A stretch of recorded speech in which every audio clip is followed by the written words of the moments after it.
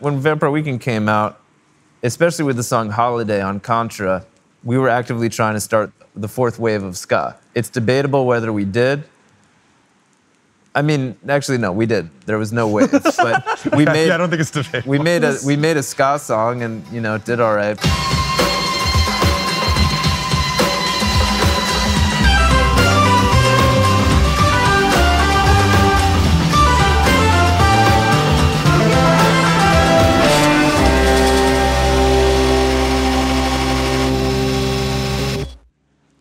Welcome to Vampire Campfire.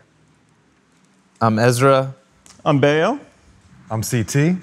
We're hanging out here in the back of our clubhouse, outdoors, like we usually do, sitting by the fire. Making plans. Making plans. Can you believe that this is what people have been doing for millions of years? Something beautiful about it. Just sitting by the fire, recording a podcast. And yeah, this is something we do a lot, and we decided, why not roll some cameras and record some audio for a podcast. This is a special time for Vampire Weekend, as we're about to have 5 albums in stores with the release of Only God Was Above Us on April 5th. So if you want to pre-order the album now, which you should, go to vampireweekend.com or any website that sells vinyl. Just search. Just search. New album. It's a beautiful record. The album has been announced now. You probably know that if you're listening. Who knows? Maybe somebody saw Vampire Weekend podcast or stumbled across this. And here you are. Well, oh, yeah, we're a band, by the way. Oh, that's important. I forgot about that. Yeah. If you're really new to this. We announced the album. We dropped 2 songs, Capricorn and Gen X. Cops. Gen X Cops, right. We call Gen X Cops Gen X. We call the album Agwau. Right. Mm-hmm. OGWAU. And by the way, if you hear any noises here and there, we are sitting in front of a real fire. We're kind of near a rooster, and it's raining. They're all pretty pleasant sounds. Beautiful. If you catch a little bit of them, hopefully they're relaxing. We're in a kind of interesting zone now because I find that it's a lot easier to talk about our albums when we're reflecting. Like when they've come out, time has passed. You already kind of saw how people reacted to it. You know what people think. You know the impressions, the wrong impression, whatever. You just have more information. We're in this weird zone now where we announced the album. I think the art tells a story. I think the video tells a story. Of course, I think the songs tell a story. But, this is the modern world. You got to create content. You got to do press. And I found that in the past, people start asking you like your influences or what the album's about. You could say one thing. You could say something impressionistic, and that ends up setting a narrative or a tone that maybe is more serious than one might have intended. Exactly. And also, when you look backwards at classic albums, the artist can't be going out just talking about them in those terms, saying, I really wanted to tackle this, I wanted to explore what it means to be a human in 2024. All this stuff sounds terrible. It sounds cool in retrospect. Maybe it sounds cool in retrospect. It sounds cool if somebody else says it. I felt like in the past, when I've talked about influences, I just noticed that they get repeated over and over again. I always think with Father of the Bride, way before the album came out, an interview was set up. I remember I was walking to the gym. Well, yeah, was your mind half in the gym at that point? I think so. Yeah. On the way to the gym, you're thinking about the gym. So when they asked me what I was like, influences, I said, and I remember I'd just seen a Casey Musgraves concert. Someone was asking me yeah, what are some influences? And I was talking about country music. I said, I just saw Casey Musgraves. It was a great show. It was just one of those things that then I felt like people kept repeating, influenced by Casey Musgraves. And I just kind of felt like, I don't know. I mean, she's cool, so who cares? Just remember having that feeling of right, you say something and then it gets repeated over and over again. Also, on this album, we already got a little taste of the kind of misdirect with the influences. Right, well, because in the newsletter, which is part of our Vinyl Live series, we talked about what we've been up to and sort of we're presenting loosely Life the idea as we were updates. finishing the record. Yeah. Yes. Of life since Father of the Bride. And Which maybe is good for the podcast if we just do, if people haven't seen the newsletter. Right. Just the quick, what was your wrap up of the last 5 years? My wrap up was that I did jury duty with a famous actor's husband. That's already like a year and a half ago now. Major. It would be kind of interesting to make a concept album about serving jury duty in Los Angeles. I'm gonna tug that away, but I also talked about a record that I've been finishing up with this project of mine called CYM. Those are my main two updates, I guess. That was in the Which first just got version. mastered and it sounds great. It did. It Just got mastered. Yeah, very excited to share it with you, gentlemen. NCTers, I know there's some Taper's Choice. Taper's Choice, which is the jam band that's taking Southern California by storm, and pretty, just generalized stuff, getting sober, having 2 kids, nothing big. Major. Nothing big. And then mine that turned into a bit of this like influence repetition thing, which again, I'm not judging anybody. That's how it works in the mimetic world. I talked about meeting Terry Riley, the legendary composer, and taking a raga singing lesson with him. And that's basically just because I was living in Japan with my family. My wife was working there, a lot of time on my hands. One of my friends said, "You know who lives in Japan, in rural Japan?" I said, "Who?" He said, "Terry Riley, legendary composer. I've always been a big fan. Anybody who doesn't know, even like before Philip Glass and stuff, he was doing minimalist composition, in C, live at Carnegie Hall, amazing. A little bit later, Rainbow and Curved Air, the synth stuff, very influential. And at some point, I think in the 70s, he became an acolyte of a Indian guru, specifically who was teaching music. He learned through this kind of this oral tradition of how you teach somebody by singing and they repeat after you. And anyway, I met him. He was a cool guy, really beautiful human being. He was so sweet the first time we kind of talked. He said, we played the same festival in Knoxville, Tennessee. It's got to be big ears. Got to be big ears. 2010? 2010. Did a raga singing lesson with him, went out to his apartment, rural Japan. He sings, you sang, very beautiful music, just great being around him. So anyway, I wanted to share that in our newsletter, just as like something interesting that I'd done. Is it an influence on this album? It couldn't be. Our albums take too long. And I got a question. What would you Yeah. say the influences are on this album? Well, I've been thinking about it, and I've prepared a statement. And you already went to the gym today. And so I we got already that went behind to the us. gym. Yeah, clear head. I pumped iron. Actually, today I listened to the Brothers Johnson in the gym. But normally, the truth is, I play Black Sabbath in the gym. What do you guys play in the gym?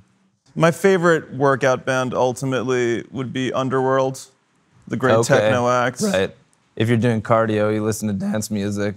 You're pumping iron. It's pretty good for pumping iron too. Pumping iron too? All right. Yeah. 2 type of guys in this world. Yeah. Dance music and metal dudes in the gym. Well, and Which are you? And here's the third type. Yeah. You guys tend to be largely similar in your interests, and I like you guys. I historically and very famously prefer road rules over the real world, That's right. or hard tacos over soft tacos. This is a These are, a theme they're that's happened. personality types. That's a major thing. Anybody grew up in the 90s, you either prefer real world or road rules. The vast majority of people I've met in my life prefer real world. Oh yeah. I just think you get to know the characters a little more. But Yeah, but there's no CT's like tasks. There's Right. no, like, Yeah. Exactly. So Yeah. you're task oriented. So you prefer road rules, which I think is a big deal. And then to prefer hard shell tacos over soft shell tacos. I don't even think they make hard shell tacos anymore. I mean, they exist. Yeah. Usually, maybe within the confines of like a double decker with the Right. adhesive guacamole Yeah. in the middle. No, sort of but thing. I respect it. It's very unusual choices, and it's part of makes you a unique person. So, but to that please go end- on. Yeah. I listen to audiobooks. Nice. In the gym. I just need to turn off like the front of my brain Yeah. and get into the, whatever I'm accessing in whatever move I am or am not doing. So anyway, back to the influences of Agwao. I tried to put together something kind of impressionistic because it's weird. It's like we're not trying to be all mysterious or something, but you also get a little tight-lipped at times when you're rolling out an album. You don't want to say the wrong thing. You don't want to. Well, you don't want to color someone's experience of it. Yeah, because And I think some of our fans. I think we have some fans that don't even listen to the singles because Right. they want to take it in as an album. Totally. And I remember back in the day we posted the Father the Bride album art and was kind of like opening it and showing it. There were some people who were like, whoa, no spoilers. Anyway, this is what I put together. A little poem of influences.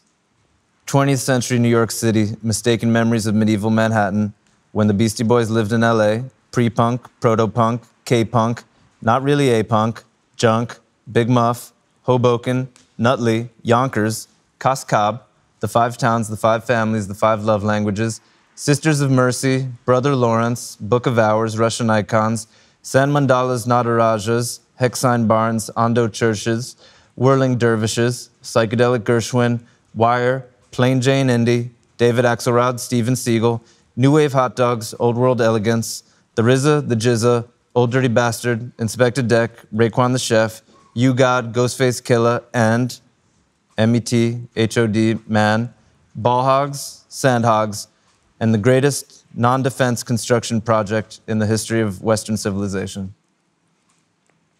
Once again, that's Only God Was Above Us. That's Only God Was Above Available Us. for pre-order now. Coming soon. If you like what you heard there, I love that. wait till you hear the music. And that feels in a nice way. There were no spoilers in there. Well, there were a couple There's of hints. there were some you know? morsels in there. There were some Easter eggs. Yeah, Easter eggs. Yeah, there's some Easter eggs. Do you want to talk at all about the 2 songs? Because that's Yeah, yeah. something they're out Right, the 2 in a songs way are that we out. can discuss them more openly. This is a tough one to pick the singles on. We had long talks over camp. We very- actually did. We Yes, you did, absolutely yes. Yeah, did. we had a vampire campfire discussion about the singles. 10 songs, it's all killer, no filler. Something about these two felt like a good blend. I think we all ended up on the same page. We like that Capricorn is one of the best Vampire Weekend songs ever. And it felt cool to lead with it, even though it's kind of like slow. But it's still like big and it's got like a heaviness. Exciting, So, absolutely. You know, like some people called it a ballad. I don't exactly think of it as a ballad. I mean, it's a slower tempo. Yeah. And there are some softer parts. But I Right. think taken as a whole, it doesn't feel like a ballad. Yeah, it's a head nod tempo, not really a ballad. And then Gen X is fast and pumped up. And you know what I realized recently is one of the only like minor key singles we've ever had. We have very few minor key songs, period. I think Hudson, Yeah. Yeah. Gen X. I mean, So first minor key single I think so. in the oeuvre? I think so. Yeah. If that's incorrect, Baio will know. No, Yeah. that's That stuff. Yeah. sounds right? Okay. Yeah. And that one's interesting because, you know, CT, you and I started that song a Long time ago. decade ago. To me, 5 years between records feels good and appropriate. I don't know how people do a record once a year, every 2 years. I mean, to be fair, Yeah. we had a stretch where we did that. Yeah, that was crazy. Yeah, right. We had to. We had to make Yeah. hay while the sun shone.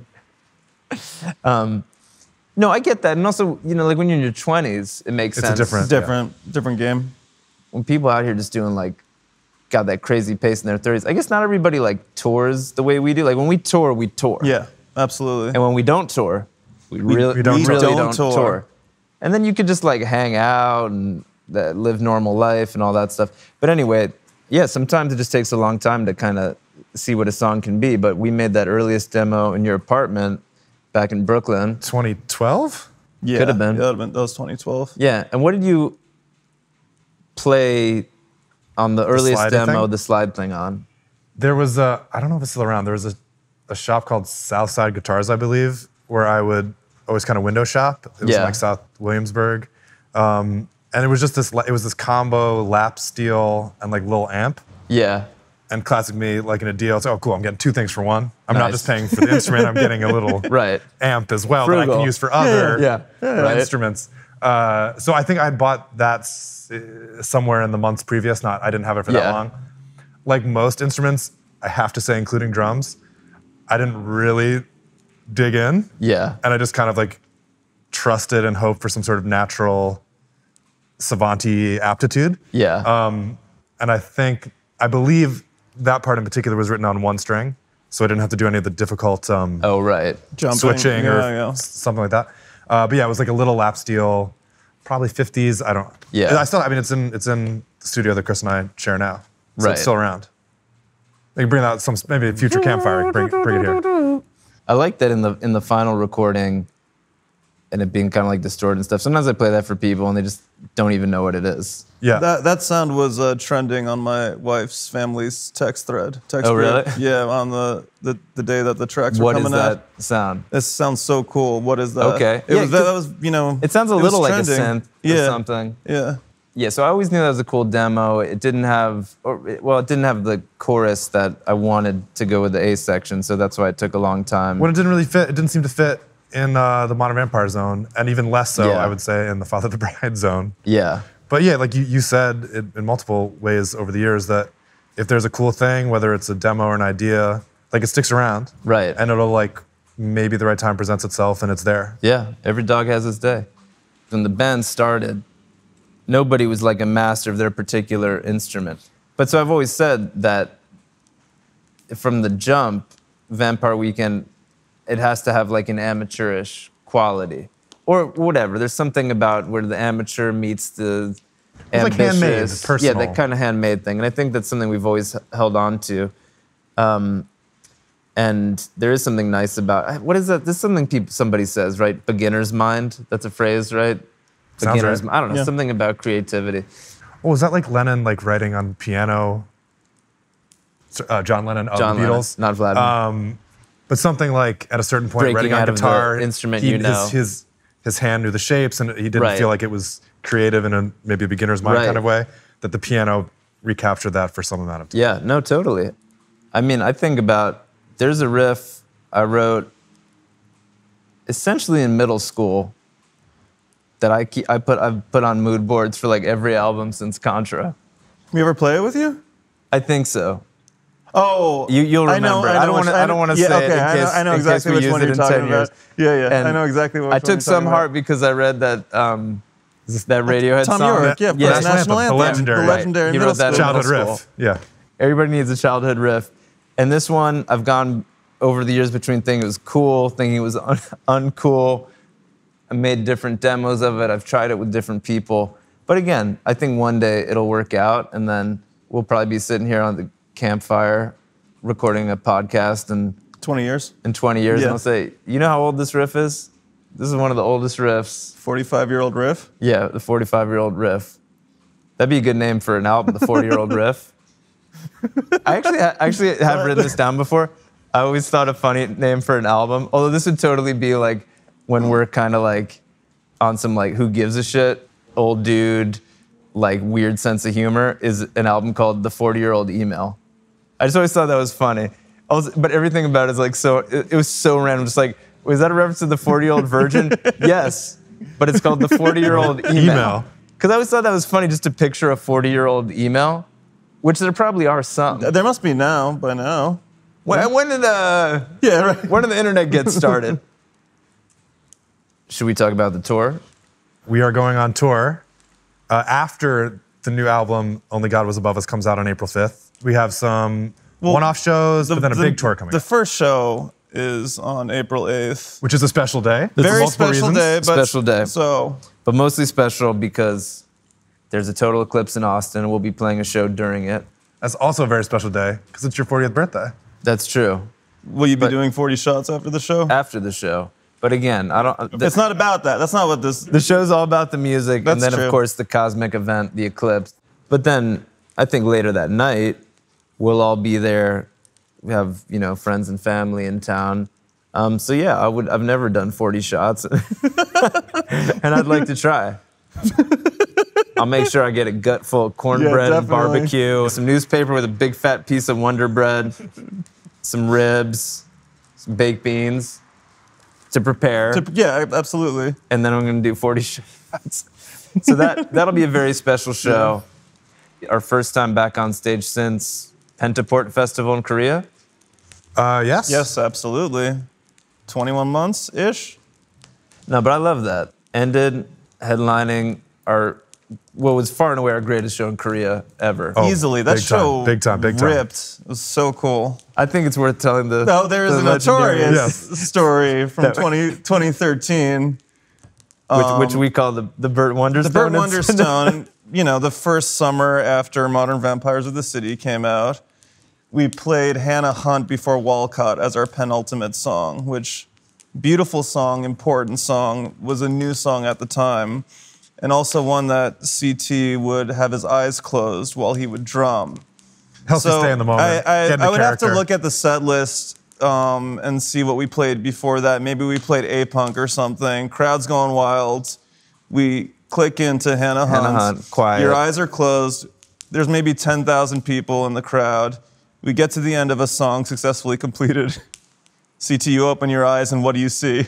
I see most of the crowd has vanished. The crowd has vanished. We disappeared thousands of people over the course of 4.5 minutes. And I imagine everybody's seen the film, The Incredible Wonderstone. But if you haven't, that was a comedy about magicians. You know how in The Prestige, the whole movie is about them trying to do this trick, the disappearing man, and just figuring out how do they do that. In Burt Wonderstone, the obsession in the movie is how do you make the crowd disappear? Because the whole joke is any magician can make themselves disappear. Seen that a million times. Oh, yeah. But a true magician can make the crowd disappear. So that's to play Hannah Hunt. Yeah, and so we found out, CT found out that's how you do this, play Hannah Hunt. But I like that. And in Pennaport Festival in Korea, come back, Total Eclipse in Austin. That's not like the tour per se. Yeah. We're not getting on a bus for a minute, but we have some shows. So, Yeah, so what's right. after? So what's I after guess I wonder maybe we should talk about how we have a new band and stuff, and we're in this in-between period, and we're getting ready to tour and all that stuff. And you know, really, what a lot of the work is that's happening right now is we're getting together every day. Yes. With the new band and playing all the time Right. We got and some coming new up with people all in these the new band. ideas and stuff like that. It's hard to top the Follow the Bride tour. Loved everybody we played with. But our boy Brian, he's out with Paramore right now. I believe they'll be crushing it with Taylor Swift all Absolutely. year. They're putting in the work in on the Eras tour. Greta, people who like follow her on social media knows that she's been on a journey. She's in great spirits, but you know she's been on a journey with her voice and Written and a all. book. I can't wait to read her book. Yeah, that's right, yeah. So you know, obviously that's on the one hand the crazy thing for any singer to go through is losing control of your voice due to health issues, whatever. She's dealing with all that, but she's in a great place. But we found two new people, Colin and Ray, who at first we were just like, well, I guess we need some people to cover guitar and keys. And we should also say Will and Garrett, who were with us then, of last course, Will and time, Garrett. will be with us again this time. Garrett, auxiliary percussion, Will Canzaneri, keyboard shredder. But then we found two people, Colin and Ray, who not only play keyboard and guitar, but this insane bonus is that Colin is a masterful saxophonist and Ray's a masterful violinist and plays pedal steel. And so we've just been having a ball, not only working on the new material, but going back to the old material. Yeah. And I could give a little taste. I queued up a little taste for the people. I mean, this is just we record our practices, you know, so that we can listen back. Like this is what we've been working on for Sunflower. So far, familiar.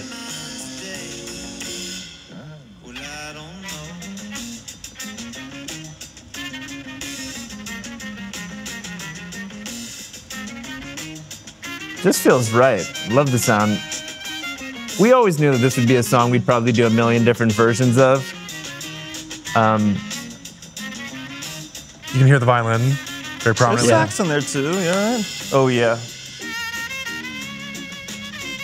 Just ripping solos.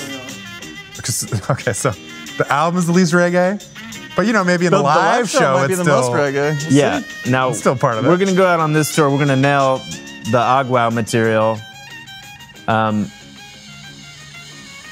Here's a little sax. Okay, you get the idea. But yeah, you know, it's important for us that the show kind of like showcases the new album, but we got to have our mix it up too. And so yeah, the live band is killer. And one thing we should also tell people is that, as probably some of you have seen, our openers on this tour are gorgeous patchwork of many different artists that mean something to us. You know, sometimes people put together a package tour and just go out and do it. Absolutely nothing wrong with that. We just kind of felt, especially for some of the artists we wanted, we could probably only get them for First, certain yeah. legs. Yeah. And we've kind of started something last time that we, at least in New York and LA, we put together special bills and we wanted to kind of bring that energy more to the whole country. So the first leg starting in Houston is with La Lome, Los Angeles League of Musicians. Yeah, I actually just saw them play here at the Will Turn opening for Corey Wong a couple days ago. Oh, sick.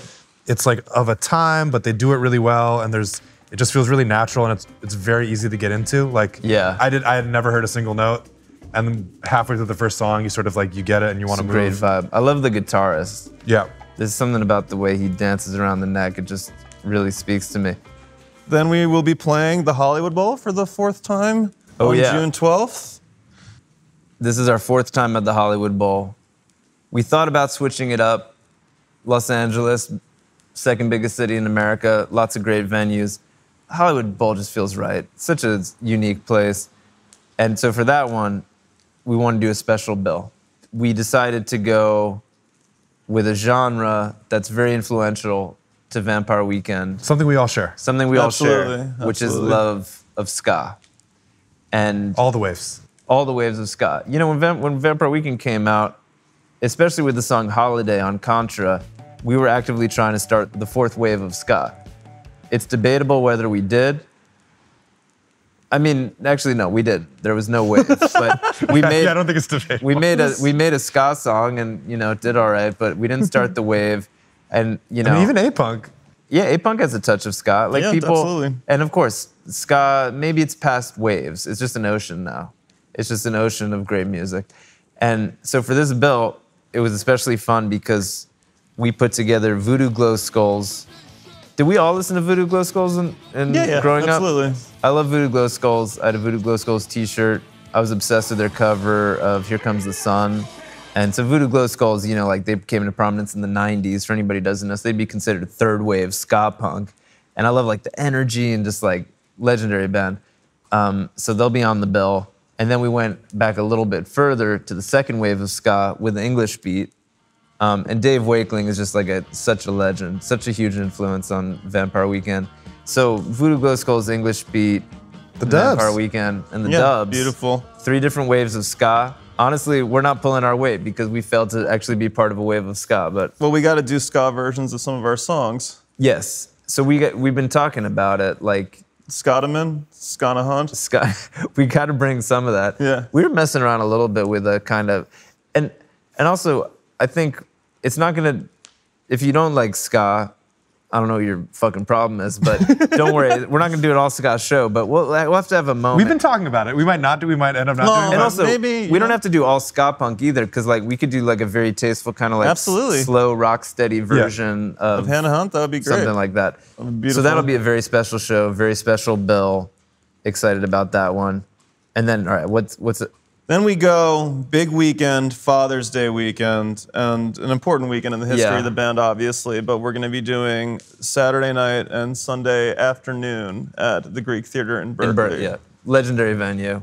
And that's when we begin the next leg of the tour with an opener that CT helped A hero of mine. put together. Mike Gordon, best known as the bassist from Fish, but did some albums with Leo Kaki, and obviously as a longtime, very public-facing Fish fan, it's amazing to get to share the stage with him and play with him. And From starting in Berkeley, then going to Outside Vancouver, Burnaby, BC, Burnaby. Canada, Deer Yeah. Lake Park Festival, and we had a great show there in 2019. That show. Yeah, I love that show in 2019. Great to go back. Yeah. Very excited about playing Climate Pledge Arena in Seattle. That'll be on June 20th. And then we're finishing up with another Saturday night, Sunday afternoon twofer in Bonner, Montana, outside of Missoula, Montana, a very important town to our band. People don't understand that. we put in the work in Montana. People think back in the Vampire day. Weekend were jet setting between New York and LA. Early days, we had a real connection with Missoula, Montana.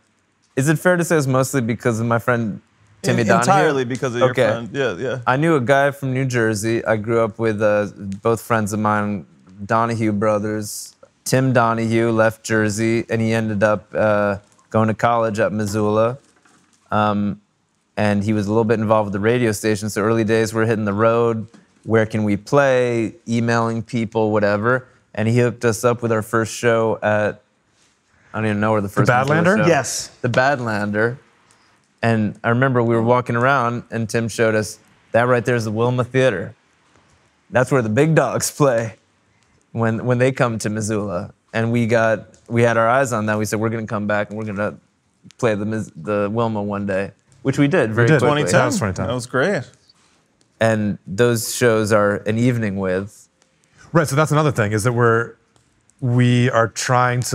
coming up with fun ideas, and we don't have an opener. Yes. Not because we couldn't find one, but because we wanted to try something special and something fun for those two shows. And maybe it's a couple sets, we'll see what it is. We've got to see what the atmosphere is like with no opener. Probably play a bit longer, try something different. I also feel like it seems so beautiful out there. That's, I think we'll have a few people wanting to come through. Just so people know, the other openers, we have Rara Riot, who, if anybody doesn't know, they're a band that came out around the same time as Vampire Weekend. We're down at Columbia. They're up at Syracuse, which is also why many of our early shows were in Syracuse, because we had a Syracuse connection. They sponsored our first out-of-city shows. Yes, and Wes, the singer, is one of my oldest friends. I've known him since I was 4 years old. A great band. Very excited that they're going to be back on the road. Kingfish in Colorado. Oh, we got Kingfish in Colorado. Too. Now, anybody doesn't know, he's a young blues legend, and he opened for us on a bunch of the Father the Bride tour. He's the man. Very excited for that out at Red Rocks. And then a really special one in Chicago is Rara Riot, but also Princess, which is Maya Rudolph's Prince cover band. And I've seen them before, and they slay. She's a diehard Prince fan. She knows the music inside and out. Can't wait. That's going to be sick. So those would be really special shows. Then who else we got? We got Colts. Opened for us 10 years ago. We go way back with Colts. So that's a lot of the Northeast and stuff, but a very special bill that we're putting together in our hometown, New York. And this is just one I want to highlight because, I mean, a lot of you already got your tickets. We love playing the Garden so much on Father the Bride. I count that as one of our top 3 best shows. It has to be. I mean, and people, it's funny. I'm sure you guys get this too. People say like, oh, you're a musician. You go on tour. What's your favorite venue to play? And I said, it might sound basic. Madison Square Garden, whatever. Bands from New York. It's a very special place. So, of course, we wanted to go back, but we want to do something different. So this time we're playing Saturday night and Sunday day. And as if that wasn't enough, because New York is so special to us, we have made a climate pledge. We've made a regular pledge, maybe not a climate pledge, that we're doing no repeats. So that means 2 entirely different sets, except A-Punk, Saturday night, Sunday. All the shows are going to be great, but we have to do something really special for our hometown. And on top of that, the bill is absolutely bananas. Unhinged. People are saying unhinged. People are saying it's one of our most unhinged bills of all time, but I think it's very us. Now, the one musician who towers above all the rest when it comes to the Garden is Billy Joel. And he's a New York legend, king of Long Island. Absolutely, I'm a huge fan, always loved him. I mean, and anybody who grew up in the tri-states gotta love Billy Joel, right? Absolutely. Growing up with those radio stations, they play deep cut Billy Joel. Oh, Classic, for sure. Classic Q104, they're playing album tracks. Oh, yeah. We're from BJ country. Now, of course, we would never disrespect the great man by assuming that with his busy schedule, that he would have time to stop by our show. He's got new music out. That's a big ask. Yeah, definitely. So we love his music, but we said, well, there's a lot of people who love his music. And you know who else loves his music? America's greatest Billy Joel cover band, Turnstiles, fronted by Tony Monaco. And everything about it just felt right, because we checked out Turnstiles. They got a lot of cool stuff on YouTube. Everything I've seen, these guys bring the house down every time. They look amazing. But as if that wasn't enough, because it's New York, we like to have the friends and family vibe. Like last time we played the Garden, it was New York legend Despot, did an incredible show with the car dealerships, air dancers on stage. Then we had Angelique Kidjo, who's been a friend to Vampire Weekend since the earliest days, legendary singer. So we're psyched to have Turnstiles, but we also got some friends to DJ. And Saturday night, in between the music, we're going to have New York legend Mark Ronson DJing. For the Sunday show, we got the brothers Maklovich, Dave and Alan, also known as A-Track and Dave One.